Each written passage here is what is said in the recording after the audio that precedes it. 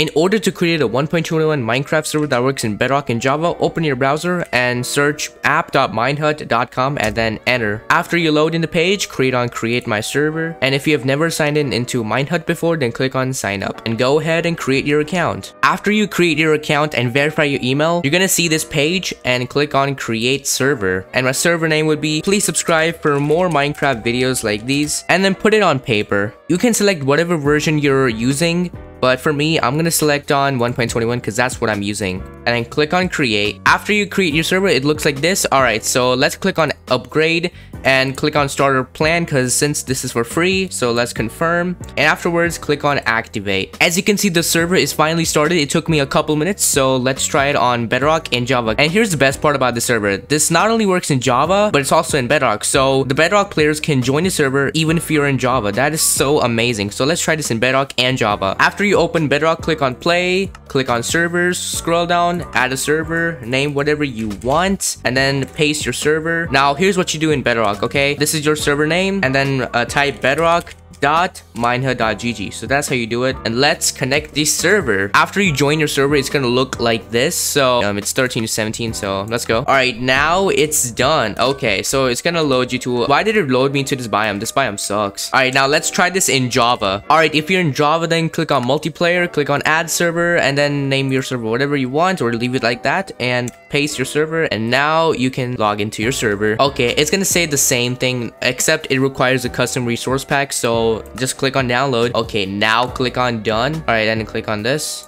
configure, and then it's gonna load into this. Honestly though, I do not like this biome at all, so yeah.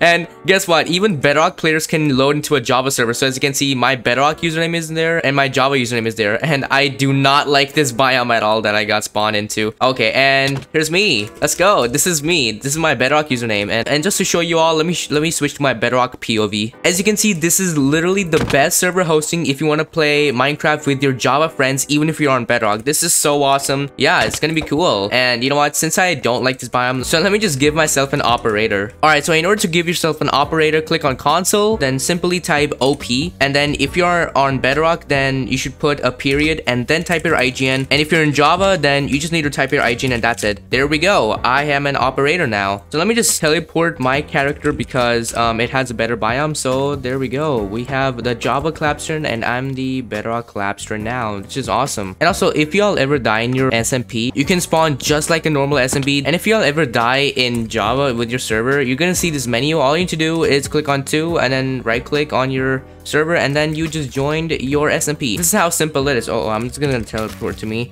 I just set world spawn in this one. I don't know why it's not working, but hopefully it will work for you all. But anyways, so if you all have friends that don't have Java but they're on Bedrock and still want to play SMP, then you can use the server hosting because this is really awesome. Anyways, that was it for this video, and as always, peace out, Clabs.